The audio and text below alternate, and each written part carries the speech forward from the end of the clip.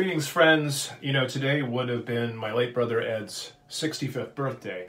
And, you know, he was my first musical mentor.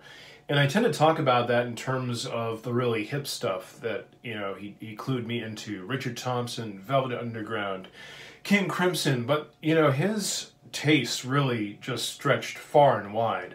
And so I also got exposed to a lot of 50s and 60s pop gems, some schmaltz. I mean, he was just extremely varied about what he listened to.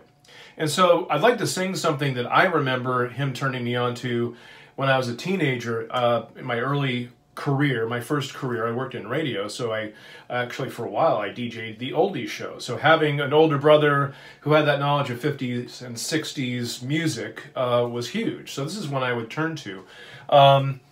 It was either this or Only Love Will Break Your Heart. And I didn't feel that schmaltzy. I felt a little more poppy tonight with this Gene Pitney classic.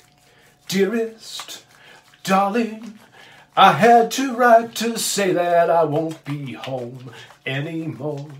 'Cause something happened to me while I was driving home, and I'm not the same anymore. Oh, I was only 24 hours from Tulsa. I only one day away from your arms.